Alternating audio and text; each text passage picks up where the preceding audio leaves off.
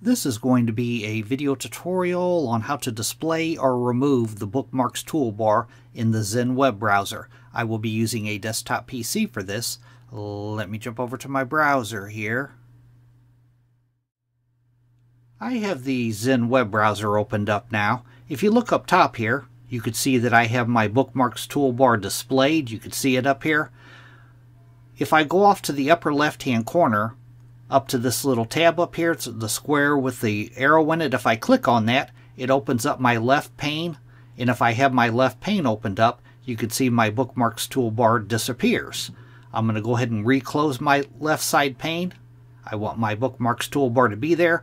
Now to display it or remove it, you want to go off to the upper right hand corner, up to the three-dot menu. You want to click on that. Then you want to go down to where it says Bookmarks and click on Bookmarks. Now right up here you can see I have my Bookmarks toolbar currently enabled. You can see I have the option to hide my toolbar. I'm going to click on Hide Bookmarks Toolbar.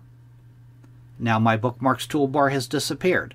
I'm going to go back up to the top up here, up to the three-dot menu. I'm going to click on that. I'm going to go down to where it says Bookmarks. I'm going to click on Bookmarks.